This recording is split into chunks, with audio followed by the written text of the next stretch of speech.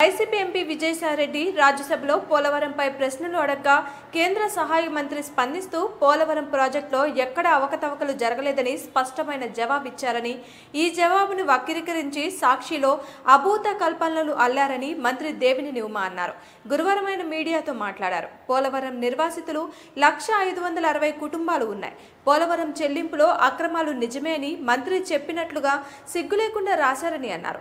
పోలవరానికి అత్యున్నత ప్రమాణాలతో నిర్మితమవుతున్న ప్రాజెక్టుగా కేంద్రం అవార్డు ఇచ్చింది. 23 గంటల్లో 16,380 క్యూబిక్ మీటర్ల కాంక్రీట్ వేసి గిన్నిస్ రికార్డు సాధించాం.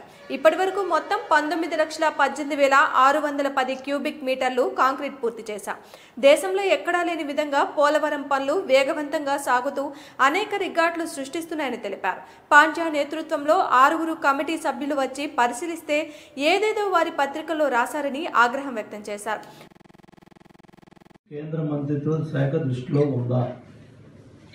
అలాగే కేంద్రం central soil and material research stations తో ఒప్పందం కుదుర్చుకునేంత వరకు రాష్ట్ర ప్రభుత్వం ప్రాజెక్టు నాణ్యత ప్రమాణాల పరిశీలనకు ప్రత్యేక వ్యవస్థను ఎందుకు ఏర్పాటు చేయలేదు?